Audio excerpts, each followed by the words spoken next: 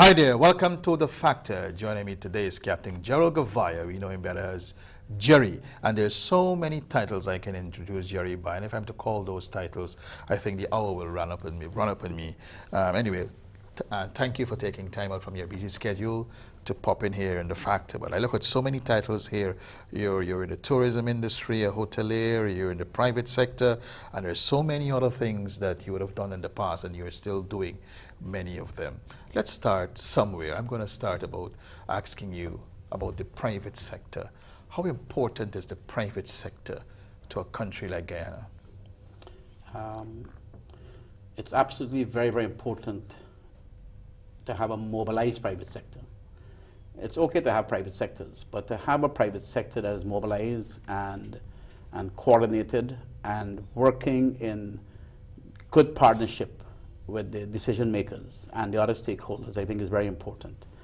And you know, for me, when I got into leadership of the private sector back in 1996 as the president of the Tourism Association, the private sector at that time spent a lot of, every day they were fighting with government on one issue to the next. They were not seeing eye to eye.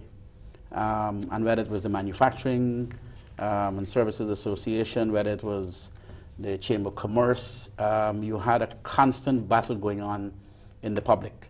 So private sector organizations at the time was being judged by how the level of your hostility was somehow going to determine the level of your effectiveness. And I never believed in that. And so we started to mobilize the private sector. So the point is how important private sector is. It is how well coordinated the private sector is and mobilized it is to work with decision makers, not in a hostile manner, but in a constructive engagement to bring results to the table. And that's how we need to judge the private sector. Is the Guyana private sector mobilized, effective, in your estimation? I will answer this by saying, this to you, that I am actually very, very proud of being a member of the private sector, knowing where we came from to where we are today. The private sector today is a phenomenal example to the rest of the Caribbean in terms of our mobilization, in terms of our structures. You understand the Private Sector Commission is really just an umbrella body of all the other private sector organizations. So you have all of the subsector organizations in the private sector, whether it's Tourism Association, whether it is Manufacturing, Chamber of Commerce, Fisheries, Mining, all of those organizations sit in the Private Sector Commission so that at the level of tourism, they have issues, they will deal with the Minister of Tourism. If they have mining issues, the Mining Association will deal with the Minister of Natural Resources. The Private Sector Commission deals with the President. Private Sector Commission deal with national issues, whether it's security issues, governance issues, trade issues. Private Sector Commission sits there. And today the Private Sector Commission is well organized and well, I believe, entrenched and embedded in the development of Guyana today. We came from a time when we were sitting in it used to be them and us. And what we have done, I believe, is developed a relationship that is unprecedented in the Caribbean, where we don't have to posture publicly and hostile to the government because we have access to the decision makers, where we go and we sit and discuss issues to bring the results to the table. So you think then that the organization, the Private Sector Commission, has been given due recognition? Oh, absolutely, absolutely.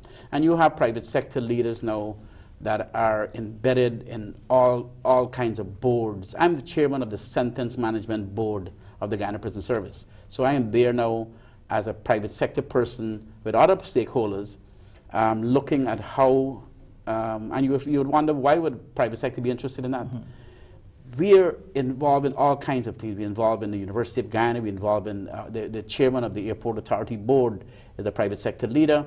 And so over the years, you develop the level of trust and responsibility. And so now, even though government may not always take your advice or take your opinion on board, at least they're hearing you and you're hearing them. I want to ask you this, and how do you react to the impression or the perception by some that the private sector body is a set of guys who are elite, considered the elite in the country, and probably very friendly with those in authority?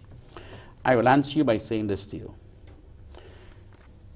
In the political arena, opposition political parties are interested in getting into government.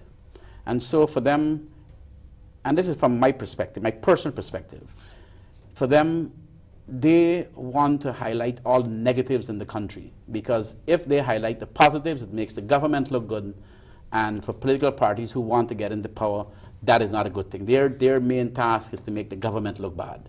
And in making the government look bad, they sometimes lose sight that they're making the country look bad. And the private sector, on the other hand, it would be foolhardy for me to continuously stand on a platform and pronounce on all the negatives when there's so many positives happening in the country. And positive attitude, positive thought, positive behavior breeds positiveness. And so for the private sector, we are, if there are things bothering us, we will deal with it. But we have been dealing with the positives in our country. The government as well would want to deal with the positives. Now, they will certainly be dealing with the negatives, but they will be dealing with the negatives. So if you look at that equation, you will see where the private sector, and whichever government in power, will have synergies, because both of them will be looking at what is positive. And people will very well see that and mistake that to mean that the private sector is somehow in bed and is subservient to government. When in fact that is not the case. What happens that you have vested interest in the development of Guyana in a positive light. Now the negatives, while the negatives may be there, the negatives are not things that we want to display and wash our dirty linen in public to scare the investors. I want to say this to you, and the reason for that is, what is the number one priority in Guyana? The number one priority in Guyana for every single leader in this country must be the creation of jobs, must be the creation of proper paying jobs, must be the creation of not only proper paying jobs, but it must be the creation of proper paying jobs that allow Guyanese to do that job with prestige and dignity and pride, so that we can have our people walk with, they must be proud. To do that, you have to, there's only one way you could create these jobs: investor confidence. You've got to have investor confidence. Government don't create jobs. Private sector, investor confidence is what creates jobs. How do you create investor confidence? You've got to have a society where you have respect for law and order. You've got to have a society that, that is stable. You've got to have a society where things like property rights are respected. You've got to have where the society is stable and secure. So the point I'm making to you, any person across the divide that contributes to propelling and perpetuating negativity in Guyana, in any kind of mass scale, is in fact hurting the very people that these leaders are saying they want to help. Because if you do anything to disturb the peace, the tranquility, the security, the disrespect for law and order, you are in fact affecting investor confidence and affecting the creation of jobs. All right, I think you're alluding most recently, and generally. What I'm going to say, I was going to say there were some examples of that recently, what happened unfortunately in the mining thing. But going back to what you said in your opening statement, that the private sector commission is there to work with the decision makers. Yes. In that context then, given what we have seen over the years, these negative things that you spoke about, and these things that will serve to erode confidence from potential investors, do you talk to those people in the opposition? All the those time. who are trying to create a negative impression? Well, I'm not only talking about the people in the opposition, because I find people outside of politics. You know, a lot of people do not know. They were not taking time to read. They were not taking time to understand where the country came from to where we are today. And there's a lot of negativity based on ignorance of lack of knowledge. And sometimes people just like to spread rumors. And you have people, for example, who take this position that the economic development that is happening in Guyana today, every time you see a building going up or somebody driving a nice car or something, it's drugs, it's money laundering. And then they say that the economic development of Guyana is particularly premised on drugs and money laundering. Now that is by far not true. You listen to the IDB, you listen to the IMF, and we meet with those people all the time. So we know what is happening with information, authentic information is coming from the IDB and the IMF and the World Bank and so on in Guyana.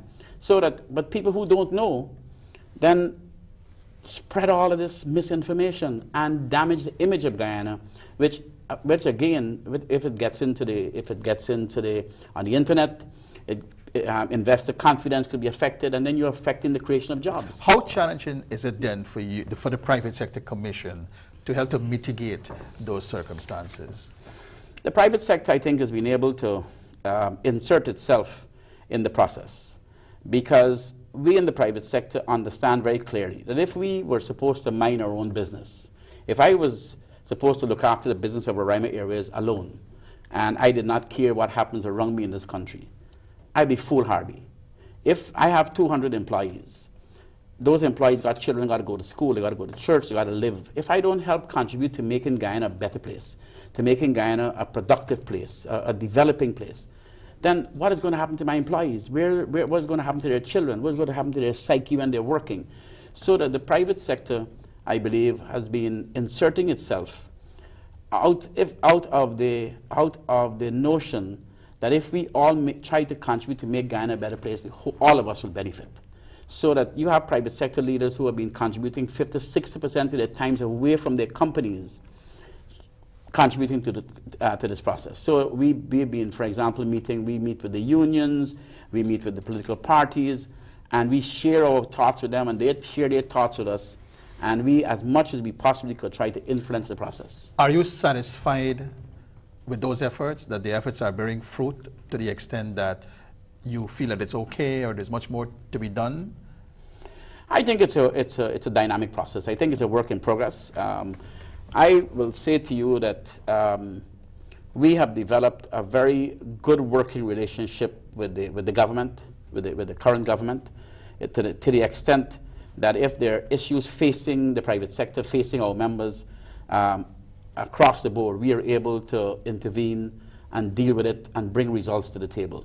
We've been meeting with the opposition as well, and we've been letting them know our views. And a lot of times, you know, it's a discussion, and we would listen to people, they would hear our views, but it's a dynamic and continuous process. All right, you spoke about negative influence, negative impressions, and it's not only just coming from one particular sector. No. We have seen some sections of the media that have been going along that road, but of course they say it's freedom of expression, and they have the right to express themselves, even if it means putting the negative stories on the front page. This has been attracting a lot of debate over the years.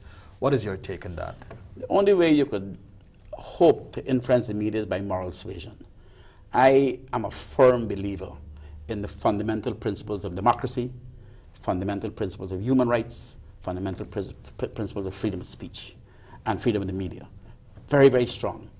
And I will not at all ever condone censorship of the media.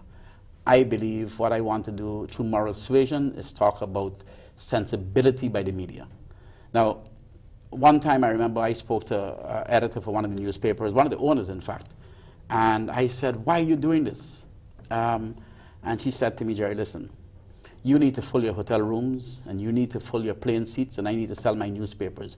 You do what you got to do, and I will do what I have to do. I have to sell my newspapers, and if it means I have to sensationalize because I have competition that is doing it, I will do it."